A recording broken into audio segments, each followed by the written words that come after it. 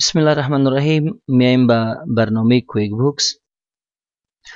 امروز ما شما در برنامه کویک بوکس بالای کماندی میک جرنال انتریز کار میکنیم. در مینوی اکاونتنت بالای کماندی میک جرنال انتریز کار میکنیم. یعنی چه قسم ما شما میتونیم در برنامه کویک بوکس ترانزکشن های خود در جرنال ریکارد کنیم. اونمو جرنالی که ما شما در پانتون خواندیم و من ولی در روی تخته در روی ورق ما شما کار میکردیم، او کمان در اینجا هم وجود داره ما شما که می جرنال که از به اساس دبل انتری سیستم کار میکنه. در این ما شما اگر متوجه باشین دو راه داشتیم که یکش به خاطر اونمو اکاونتی بود که دبیت میشه، دیگهش به خاطر ازی بود که اونو اکاونتی که کردیت میشه او را بعد ما شما ریکارد میکردیم. اینطور هم میشه که اول اکاونتی که کردیت شو ریکارد کنی، بعد از او اکاونتی که دبیت شو او را ریکارد کنی، مشکل نداره. خب قانونی رایش این است که شما اول اونمو ترانزکشنی که دبیت میشه او را ریکارد کنین، بعد از اونمو ترانزکشنی که کردیت میشه او را شما ریکارد کنین. این رای قانونیش هستن. از طریق اینمی جنرال جورنال انتریز کامند ما شما میتونیم هر نوع اینکم ترانزکشن در برنامه کویک بوکس ریکارد کنیم. هر نوع اکسپنس ترانزکشن ما شما در برنامه کویک بوکس ریکارد کنیم. هر نوع اسید ترانزکشن در برنامه کویک بوکس ریکارد کنیم. هر نوع لایبیلیتی اکاونت و هر نوع اونر اکویتی اکاونت. یعنی تمام ترانزکشن هایی که مربوط به بالانس شیت میشه، تمام ترانزکشن هایی که مربوط به اینکم استیتمنت میشه، اونو مجموعه اونو ترانزکشن ها رو ما شما میتونیم در برنامه کویک بوکس از طریق این کامند ریکارد کنیم. ما در مینوی پروگرام کویک بوکس برای کستومر یک مینوی خاص داریم و برای ویندرز یک مینوی خاص داریم. میتونیم مسائلی که مربوط به ویندرز میشه از همین طریق ما او رو پروسس کنیم و مسائلی که مربوط به کستومرز میشه از طریق از این ما او رو پروسس کنیم.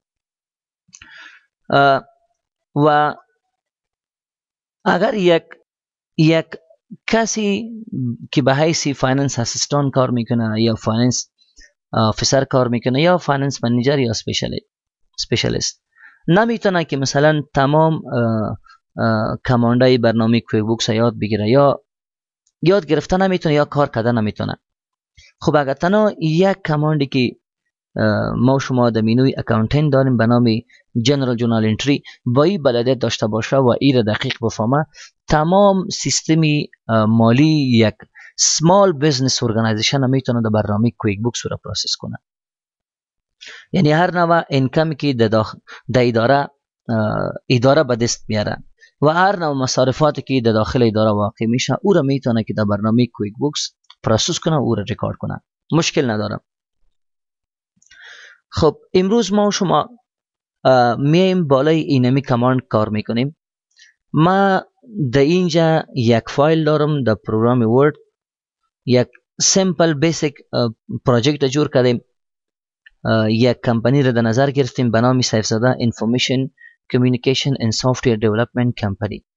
به نام ازی یک کمپانی را در نظر گرفتیم و به خاطر مای اگست تمام مصارفاتش در اینجا ذکر کردیم. این مصارفاتی است که در مای اگست دمی کمپانی واقع شده یا مثلا یا پرداخت کرده و به مو شکل عایداتی که در مای اگست یا به دست آورده در اینجا لیست هستند. خب اینالی اگر از پیش ما کسی پرسان کنه که بینر اینمی اینکم ترانزکشن ها را که در مای اگست واقع شده در بزنس ما شما و اکسپنس ترانزکشن هایی که واقع شده در مای اگست در کمپانی ما، ایره برای ما در برنامه کویک بوکس پروسس کو و پیش ببر و برای ما امو انکم استیتمنت هم نتیجهش نشان بده که ما دایی ما در لاس هستیم یا در پروفیت. کمپانی ما در لاس است یا پروفیت به دست آوردن، یعنی در نقصت یا در فایده است. کمپانی ما فایده کرده یا تاوان کرده. یکی از اهداف اساسی انکم استیتمنت هم این است که برای ما نشان میده که کمپانی ما دایی ما یا دایی سال فایده کرده یا نقص کرده. پس حال ما شما ای را بحث میکنیم چه قسم میتونیم اینمی ترانزکشن هایی که شما میبینین از طریق جنرال جورنال انتری در برنامه کویک بوکس او را ریکارد کنیم. ما دیگر ترانزکشن ها هم داریم او را بعدا بحث میکنیم. حال فقط ما شما روی ازی بحث میکنیم که چه قسم میتونیم که اکسپنس ترانزکشن را که یکی از بخشای اساسی و مهم یک اداره می باشه و اینکم ترانزکشن ها را که یکی از بخشای دیگه اساسی و مهم یک اداره می باشه در برنامه کویک بوکس او را برسانیم و او را پروسس کنیم. خب اول شما ببینید ما اینجا بسیار اکسپنس اکانت های مختلف داریم. بعضی از یا مثلا پول در مقابل اونمو اکانت ما پرداخت کرد. مثلا در بخش بعضی از اکانت ها ما شما مصرفات داشتیم، در بخش بعضی از اکانت ها مصرفات نداشتیم. این را ما شما آل چی میکنیم؟ پروسس میکنیم در برنامه کویک بوکس. میرم برنامه کویک بوکس باز میکنم و میایم بالای منوی اکاونتنت و بالای کماند میک جنرال جورنال انتریز کلیک میکنم. اینمی امو صفحه ریکارد کردن یا ثبت کردن ترانزکشن ها از طریق جنرال جورنال انتریز است. در اینجا که شما ببینید اول برای ما ایره نشان میده که تو بیادر کرنسی را باید انتخاب کنی که ترانزکشنی که تو ریکارد میکنی واحد پولی از او افغانی $30 است. صحیح است؟ اگر دلار باشه از این قسمت میری دلار انتخاب میکنی، اگر مثلا هوم کرنسی تو افغانی باشه او را انتخاب میکنی.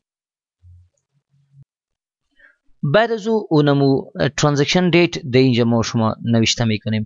بای دیفالت چیزی تاریخی که در کامپیوتر باشه خود کویک بوکس او را به خود انتخاب میکنه و در اینجا نوشته میکنه. میتونی او را چنج میکنیم. ما شما بالای اینمی آیکن کلیک میکنیم و میتونیم از طریق ازی امی دیتا به خود چنج کنیم و در اینجا برای ما اونمو اکسچنج ریت هم برای ما میاره.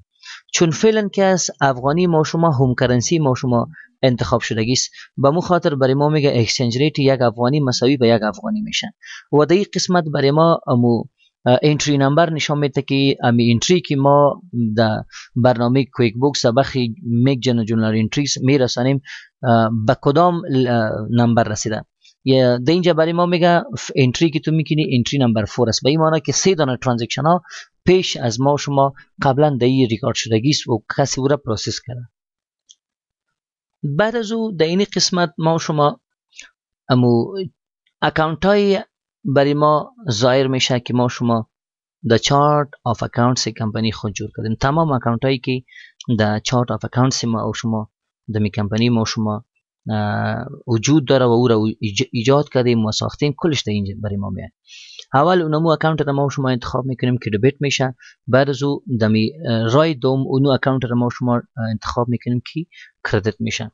ما شما میتونیم که مالتیپل یعنی بیشتر از یک ترانزکشن همزمان در برنامه کویک بوکس از طریق میک جنرال جورنال انتریز او را هم پاس کنیم و او را ریکارد کنیم. به این معنی که مثلا فرض مثال ما از پیتیکش خود 1 لک افغانی مثلا 100,000 افغانی مصرف کردیم.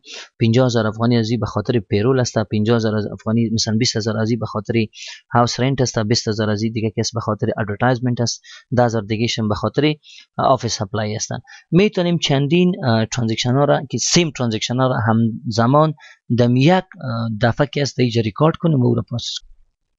خب حالی ما شما میایم بالای ریکارد کردن ترانزکشن ها در برنامه کویک بوک از طریق جنرال جورنال انتریز کار میکنیم. اول میایم ما شما ببینید در بخش اول اکسپنس ترانزکشن های خود ریکارد میکنم. خب پیش از اینکه ما این ترانزکشن ها ریکارد کنم میایم یک دفعه در ریپورت در کمپانی اند فینانشل بالای پروفیت اند لاس استاندارد کلیک میکنم. میبینیم که کدام ترانزکشن داریم یا نداریم. برای ما دمی بخشی پروفیت اند لاس اند اینکم استیتمنت کمپانی ما هیچ چیز را نشان نمیده، به خاطر از اینکه تانوس کدام اکسپنس ترانزکشن ریکارد کردیم و نه کدام اینکم ترانزکشن در برنامه کویک بوکس ریکارد کردیم و در پروفیت اند لاس اکاونت کس برای ما فقط این دو چیز نشان میده، اینکم ترانزکشن یا ریوینیو و اکسپنس ترانزکشن، عایداتی که به دست آوردیم و مصارفاتی که ما به خاطر کمپانی خود انجام دادیم و در اینجا ریکارد میشه و در اخیرم برای ما میگه که کمپانی ما در پروفیت است و یا در لاس است. فعلا هیچ چیز وجود نداره به خاطر از اینکه no income transaction is recorded and no expense transaction is still recorded in our company. So ما ایرا بسته میکنم، کلوز میکنم و میم این ترانزکشن رو در اینجا ریکارد میکنم. اول ما پیش از اینکه این ترانزکشن رو ریکارد کنیم باید اینی تمام اکاونت ها را در چارت آف اکاونتس کمپانی خود داشته باشیم. اگر نداشته باشیم وقتی که در اینجا آمدیم در اینجا اکانت خود پالیدم نبود، میتونیم که از طریق اد نیو یک اکانت جدید در چارت اف اکانتس کمپانی خود ایجاد کنیم و او را پیش ببریم. خب میایم اول ترانزکشن ما شما که است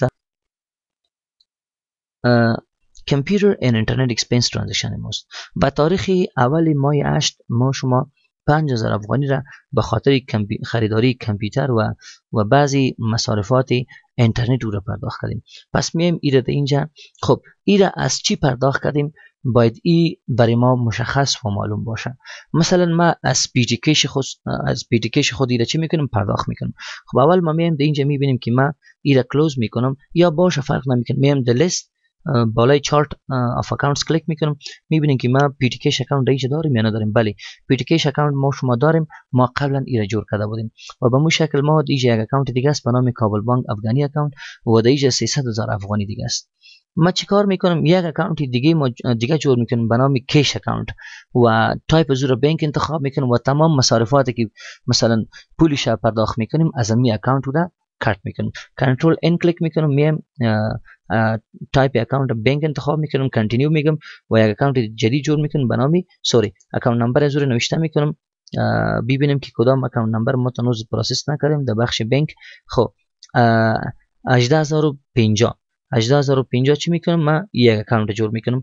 آمدم در کدام جای کنترل ان کلیک کردم، تایپ آف اکاونت بانک انتخاب کردیم و نمبرش برش تعیین کردم که 18050 و در اینجا نام برش دادم که کش اکاونت.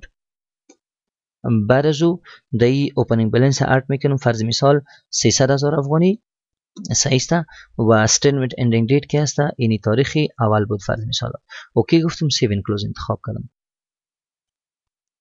حال شما ببینید اینجا یک اکاونت هم رای موجود شده به نام کش اکاونت و 300,000 افغانی در این بالانس وجود داره و تمام اکسپنس ترانزکشن های خود از می اکاونت پیسهش پرداخت میکنم.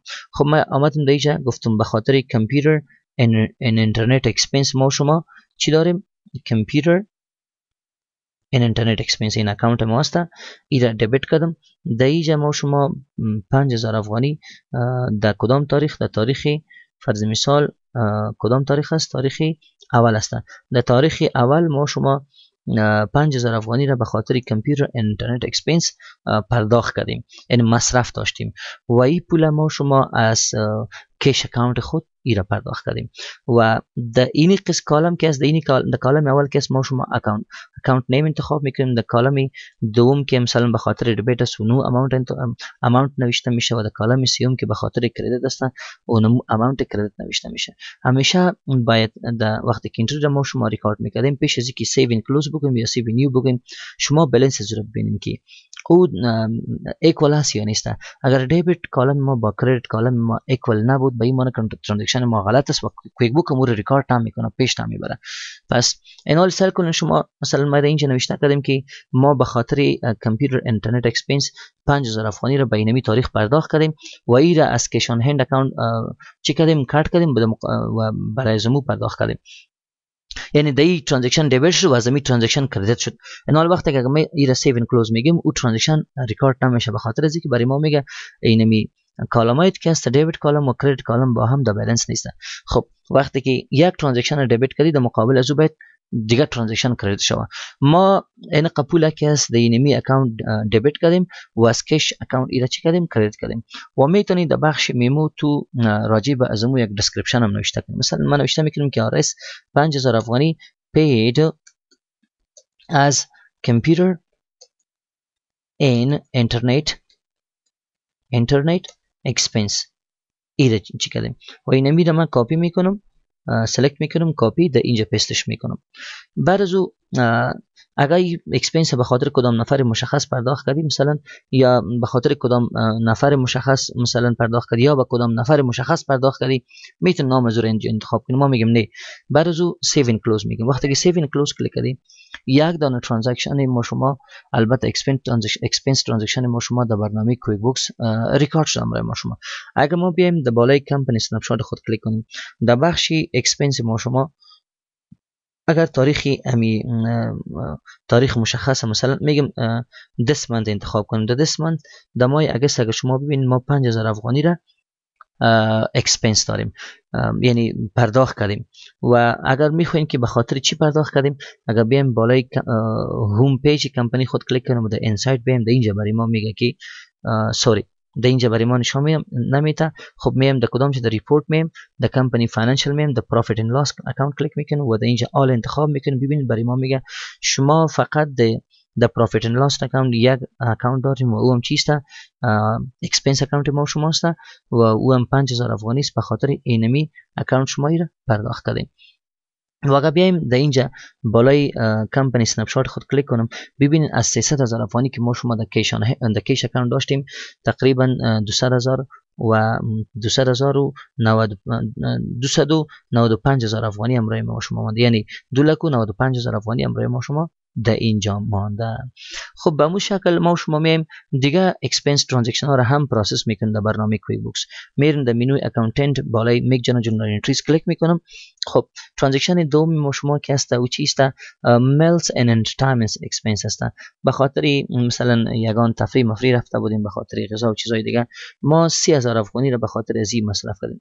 خوی 30,000 افغانی را ما به خاطر ازی نمیگیر، ایرا ما قسم فکر میکنیم که مثلا در جریان اینمی یک ما فرض مثال 30,000 افغانی را به خاطر میلز چیزا مصرف کردیم و تاریخی ازی چند است، مثلا تاریخی که مثلا ما جمع کرده بودیم نقب شده بود تاریخ 28 می را میخوند در برنامه کویک بوکس برسانم، یعنی از تاریخ اول تا تاریخ 28 ما مکمل وقتی حساب کتاب خود کردیم تقریبا 30,000 افغانی به شکلی برای میلز اند انترتینمنت ما شما اکسپنس داشتیم و مصرف کرده بودیم. حالی ایره ما شما ریکارد میکنیم، میرن در برنامه کویک بوکس میگم ما به خاطر میلز اند انترتینمنت تقریبا 30,000 افغانی مصرف کردیم و این پیسه که از دینی اکاونت دبیت میشه. به خاطر ازی که ما شما گفته بودیم وقتی که اکسپنس ما شما بالا میره دبیت میشه، ما د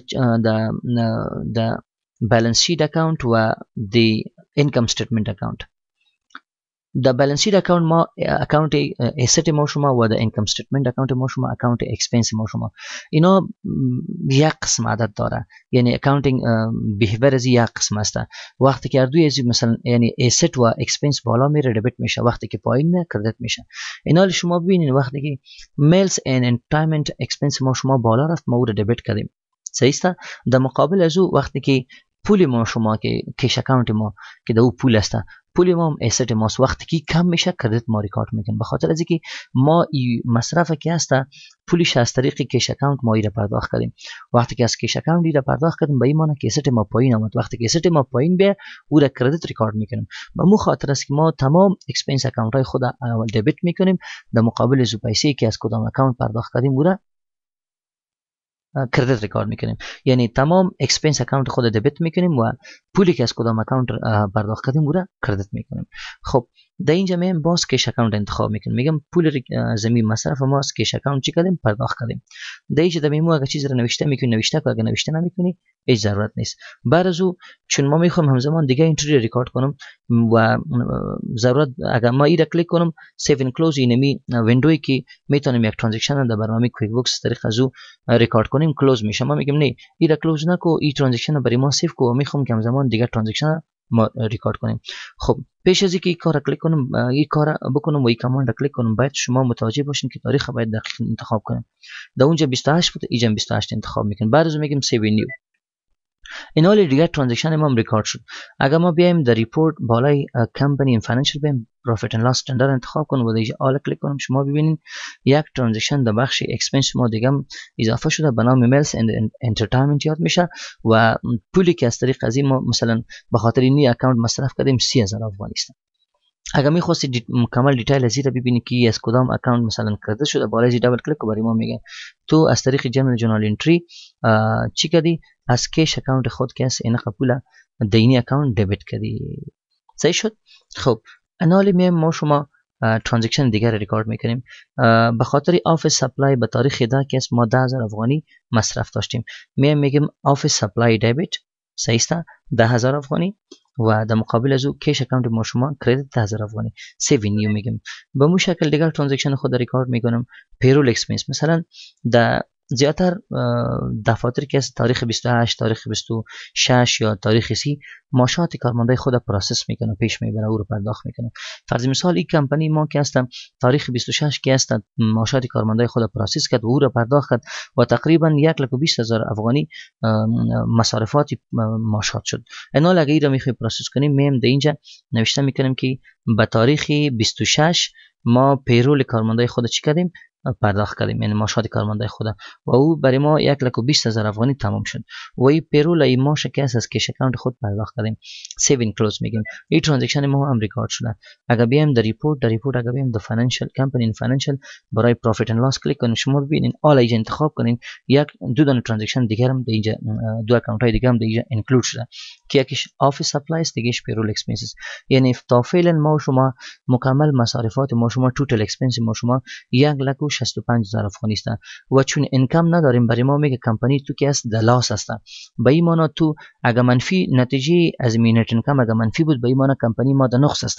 اگر نتیجه از مثبت بود به این معنی که کمپانی ما د فایده است.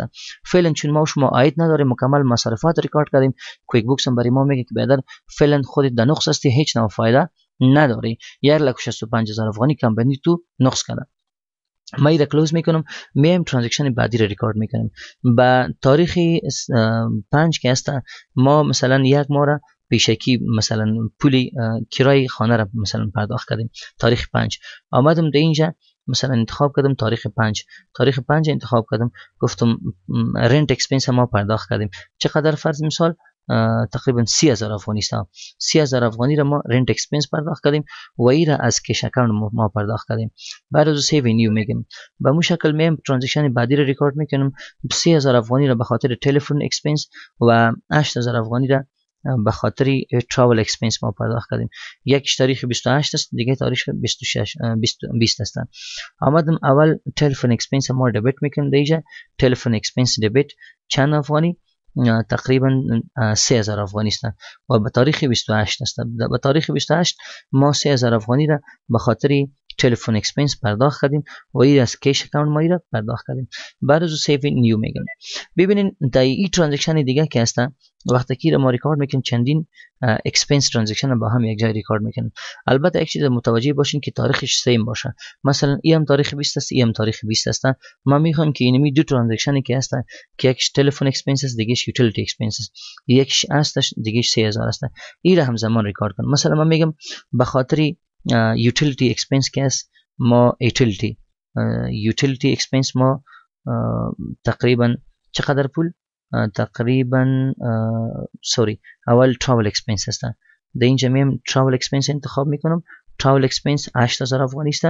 8,000 افغانی به خاطر تراول اکسپنس ما شما داشتیم به تاریخ 20 به تاریخ 20 ما تقریبا 8,000 افغانی را به خاطر تراول اکسپنس پرداخت کردیم و به مو شکل تقریبا 3,000 افغانی را به خاطر یوتیلیتی اکسپنس ما در اینجا چی کردیم؟ پرداخت کردیم. اینالی 3,000 که نوشته کردی این طرفی اماونتی که کردیت میشه کلش از بین میره. باز این پول که مجموعاً 11,000 افغانی میشه از کدام اکانت ایره کردیت کردی، از کدام اکانت پرداخت کردی؟ میگم از کش اکانت ایره پرداخت کردیم. بعد از میتونیم سیوین کلوز انتخاب کنیم. به خاطر از اینکه دیگه اکسپنس ترانزکشن نداریم و مکمل مصارفات ما در ماه اگست چقدر شده؟ 209,000 افغانی، یعنی 2,09,000 افغانی.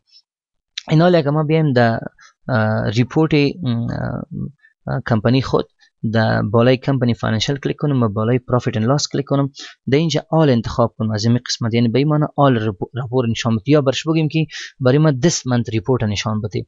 در اینجا ببینید برای ما فقط راپور مصارفات برای ما در اینجا ذکر کرده و او را نوت کرده. به این معنی که ما عاید نداریم، فقط تقریبا 7 نوع مصارفات داریم: کامپیوتر and internet expense, mail and entertainment expense, office supplies, payroll expense, rent expense, telephone expense, utility expense و مکمل 2,09,000 افغانی ما شما در این ماه اکسپنس داریم و این 2,09,000 افغانی هم که ما نقص کردیم. به این معنی نقص کردیم که عاید تانوز ریکارد نکردیم. وقتی که عاید ریکارد کنیم بعد از ما شما میفهمیم که چقدر ما فایده کردیم و چقدر نقص کردیم، یا نقص کردیم یا فایده کردیم. فعلا چون تنها اگر ما در کمپانی فقط اینمی در ماه اگست اینمی فقط مصارفات داشتیم و عاید نداشتیم، به این معنا فعلا ما نقص کردیم در ماه اگست. در ماه بعدی شاید ما شما فایده کنیم. خب ما دیگر ترانزکشن هم داریم. اینکم ترانزکشن، عایدی که به دست آوردیم از طریق چی به دست آوردیم، اونمو رو ما شما ریکارد میکنیم. ما در ماه اگست که است به تاریخ 10 که است مثلا از آریا دلتا کنسولتینگ گروپ یک پروژه را گرفتیم و تقریبا از 1 لک افغانی بود. به او پروژه ما به کارمندای آریا دلتا مثلا فینانشل منیجمنت ترینینگ دادیم و از 100,000 افغانی را از طریق از او به دست آوردیم. و در تاریخ 20 که است ما در کمونکس اینترنشنال به خاطر استافش که است کویک بوک ترینینگ مثلا پروواید کردیم، برای او ترینینگ دادیم و تقریبا 2,20,000 افغانی از طریق ازی به دست آوردیم. و به تاریخ 25 ما و گلوبال تکنولوژی به استاف ازو که است ما ترینینگ تیلی آر پی 9 ایرا پروواید کردیم و او را کاور کردیم 80,000 افغانی را از طریق ازی به دست آوردیم.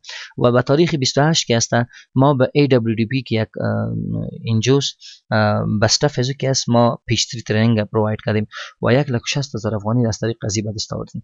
حالا ما شما اینمی انکم ترانزکشن ها را در برنامه کویک بوکس ایرا ریکارد میکنیم از طریق جنرال جورنال انتریز. خب میایم در کجا کویک بوکس باز میکنیم. اول به تاریخ 10 است فینانشل منیجمنت ترینینگ از 100,000 افغانی.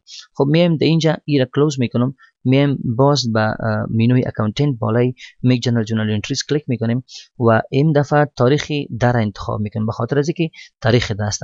به تاریخ 10 ماه 8 2017 ما از طریق فینانشل منیجمنت ترینینگ، ببینین این اکاونت ما قبلا جور کرده بودیم در چارت آف اکاونتس کمپانی خود.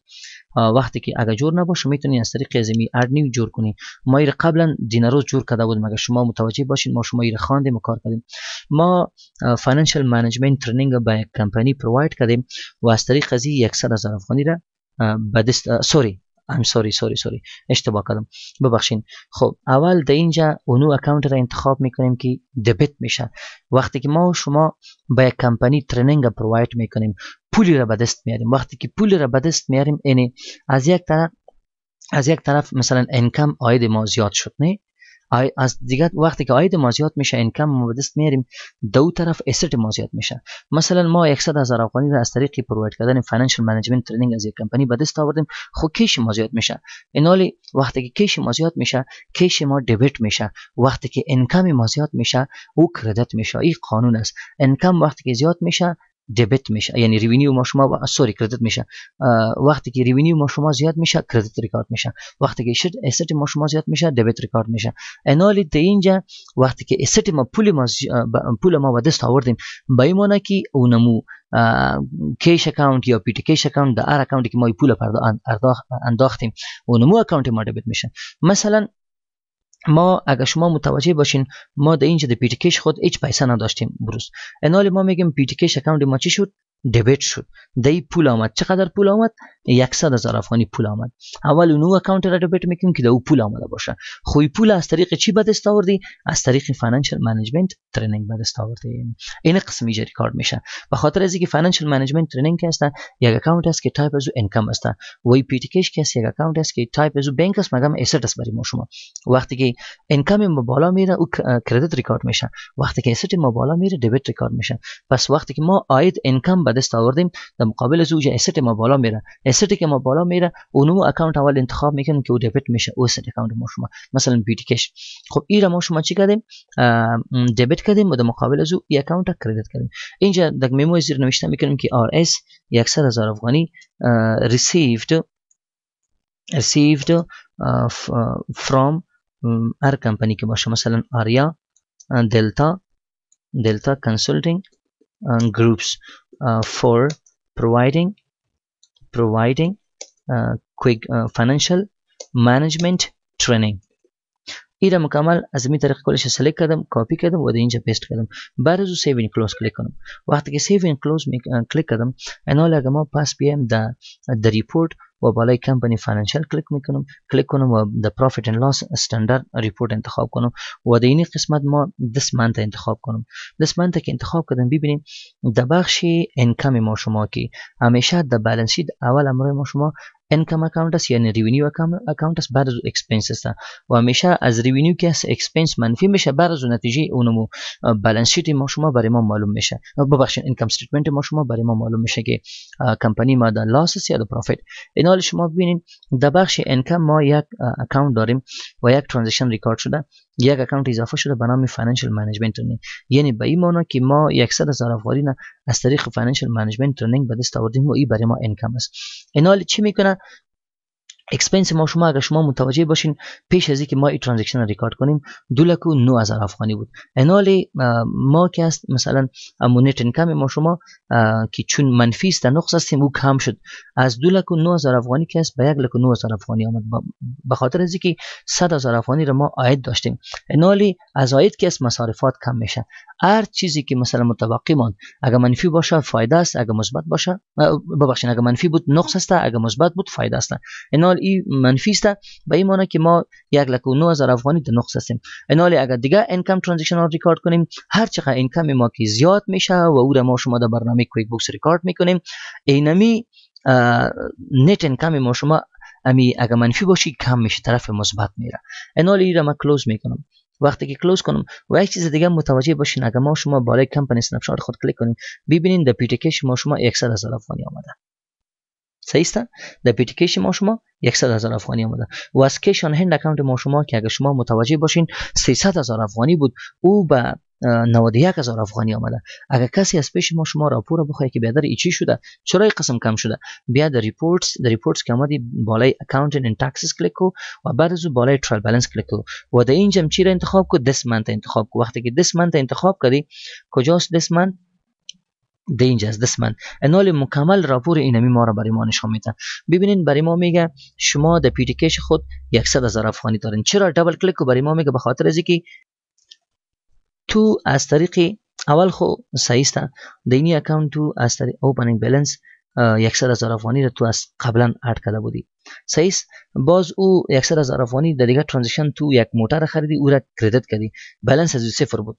از طریق جنرال انتری تو یک ترانزکشن ریکارد کردی، او ترانزکشن مربوط به فینانشل منیجمنت میشد و از طریق ازو که است تو 100,000 افغانی را دینی اکاونت که است دیپوزیت کردی یعنی دیبیت کردی، پس به مخاطر بالانس ازو 100,000 افغانی است. اگر ما بیایم در اینجا بالای کیش هند ببخشید که کیش اکاونت خود کلیک کنیم برش بگیم که بیادر چرا در کیش اکاونت ما 91,000 افغانی است، در اینجا خود 300,000 افغانی بود. بالا از دبل کلیک وقتی که دبل کلیک کردی مکمل براتون نشون میده. صحیح اول تو دینی اکاونت 300,000 افغانی را دبیت کرده بودی، بعد از او ما شما در اینمی تاریخ ببینید تاریخش هم از بینمی تاریخ از طریق جنرال انتری ما شما یک اکسپنس ترانزکشن رو ریکارد کردیم و او اکسپنس ترانزکشن ما شما چیست؟ میگه تو به خاطر کامپیوتر اینترنت اکسپنس 5,000 افغانی از می اکاونت کردیت کردی.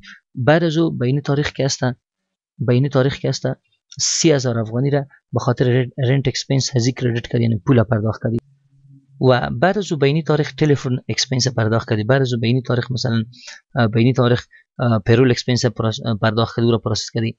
بعد از میلز انترتینمنت اکسپنس داشتی به مخاطر باز بعد از که اس آفیس سپلای داشتی. بعد از رنت اکسپنس که مجموعاً از این چقدر میشه کلش وقتی که کم کنی از می 300,000 افغانی برای ما 91,000 افغانی تا اینجا تو می اکانت باقی میمانه. این دو اینجا برای ما گفته سل کو از 300,000 افغانی که 5,000 افغانی کم شوه 2,95,000 افغانی، از 2,95,000 افغانی که 30,000 کم شوه 2,65,000 افغانی، از 2,65,000 که 11,000 کم شوه 2,54,000 افغانی تا اما اخیر.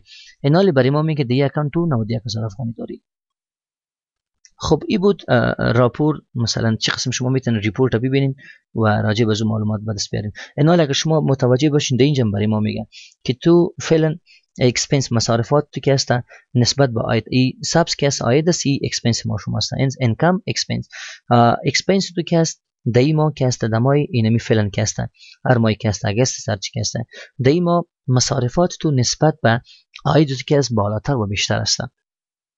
خب بعد از او ما چی میکنم؟ باز میم بالای منوی اکاونتنت و میم بالای میک جنرال انتریز کلیک میکنم. خب بعد از او ما شما به تاریخ 20 که است از طریق کمانکس اینترنشنال که است مثلا اینقدر 2,20,000 افغانی را به دست آوریم. کویک بوک ترنینگ پروواید کردیم برای کمونیکس اینترنشنال و 2,20,000 افغانی را به دست آوردیم به تاریخ 20. این حال میریم برش میگم که به تاریخ 20 ما که است در پی تی کش خود که است، در پی تی کش ما که است در 2,20,000 افغانی دبیت شده و ای که است از طریق کویک بوک فاینانشل منیجمنت ترنینگ که است از طریق قضیه به دست آوردیم. یعنی اینی اکانت ما کردیت شده و دی اکانت ما دبیت شده. در اینجا میتونی میمور نوشته کنی که این قدر پول ما از طریق پروواید کردن کویک بوک ترنینگ به خاطر کمونیکس اینترنشنال استاف او را به دست آوردیم. اگر نام وندر باشه نام وندر هم مشخص کرده میتونی. خب هر صورت ایرا بعد از شما سیو ان کلوز کلیک میکنید. وقتی که سیو ان کلوز کلیک کردین اینال شما بیاین در ریپورت بالای کمپانی فاینانشل کلیک کنین، بالای پروفیت اند لاس استندر کلیک کنین و در اینجا دس منت انتخاب کنین. وقتی که دس منت انتخاب کردین اینال شما ببینین در بخش اینکم ما یک اکانت دیگه هم اضافه شده و چیستا فاینانشل منیجمنت ترنینگ است. البته او در فاینانشل منیجمنت ترنینگ ما کویک بوکس داریم. صحیح است. خب ببخشین این فاینانشل منیجمنت ترنینگ شد و در اینجا کویک بوک ترنینگ چون اکانت نمبر از او از که چیز بالاتر است بیشتر است و بالا آمد. میگه برای ما که تو 2,20,000 افغانی را از طریق کویک بوک فاینانشل منیجمنت ترنینگ به دست آوردی و از طریق بعد از که است فاینانشل منیجمنت ترنینگ پروواید کردی 100,000 افغانی را از طریق از او به دست آوردی و توتال پیسه که تو مثلا یعنی عایدی که تو امرای خود داری و به دست آوردی چقدر است؟ برای ما میگه که 3,20,000 افغانی است امرای ما شما. 3,20,000 افغانی برای ما شما چیست؟ ای برای ما شما امو عایدی است که ما از طریق پروواید کردن سرویس به مردم به دست آوردیم و این حال شما اگر ببینین دمی نت اینکم ما شما که از طرف مثبت رفت. به این معنی که ما کمپانی ما در فایده است، در نقص نیست، از حالت نقص برآمده. به خاطر از اینکه توتال اکسپنس ما 2,09,000 افغانی است و توتال اینکم ما شما 3,20,000 افغانی است. این حال اگر ما اینجا کالکولیتر باز میکنیم از همیشه از عاید ما که از اکسپنس کم میشه نتیجهش برای ما اگر مثبت بود به این معنی در فایده هستیم، در پروفیت هستیم، اگر منفی بود در لاس از کمپانی ما شما. این حال 3,20,000 افغانی را میگیرم از منفی میکنم. چی را منفی میکنم؟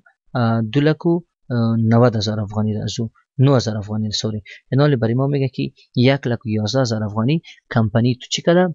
فایده کده. اینجا برای ما میگه نت آردینری اینکم ما چقدر است و نت اینکم ما چقدر است؟ میگه 1,11,000 افغانی. اگر ما بیایم بالای چی کلیک کنیم ایرا کلوز کنیم و بیایم در این قسمت بالای کمپانی اسنپ شات خود کلیک کنیم در اینجا اگر ببینین عالی امو گرافی عاید ما اینکم ما نسبت به اکسپنس ما بالاتر رفت. به این معنی که در ما شما عاید ما نسبت به مصارفات ما بالاتر است و در اینجا برای ما اگر شما متوجه باشین ببینین در پی تی کش ما 3,20,000 افغانی آمده.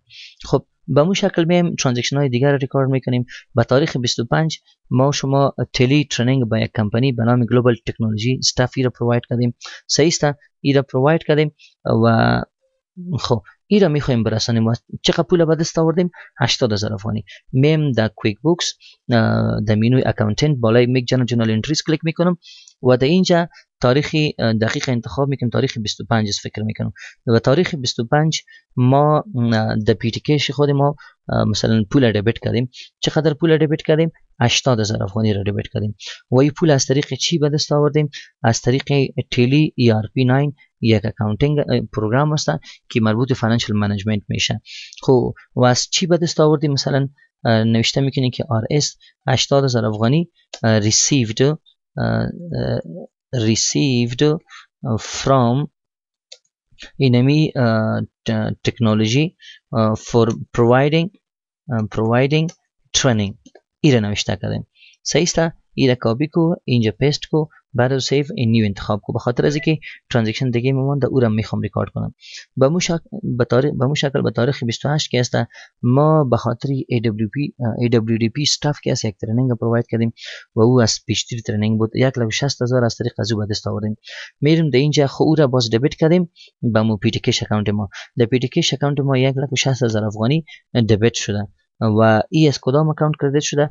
ای پیسه که ما به دست آوردیم از طریق پیچ 3 ترنینگ به دست آوردیم و در اینجا میتونی نوشته کنی که مثلا received from AWDP organization. صحیح است؟ for providing training ایره نوشته کردیم. خب بعد از ایره سلکت کردم مکمل مقسم کاپی کردم اینجا پیست کردم. بعد از سیو این کلوز میگم به خاطر از اینکه دیگه ترانزکشن پیش شما نمانده. ایناله اگر بیاین توتال انکم ما شما اماونتی که ما از طریق پروواید کردن سرویس به ادارات مختلف به دست آوردیم 5,60,000 افغانی است. اینجا ببینید دمی خودی نمی پیدیکش ما شما چقدر پول شده 5,60,000 افغانی. و اینال اگر شما متوجه باشین برای ما در اینجا میگه که سوری اینجا دسمنت انتخاب میکنیم.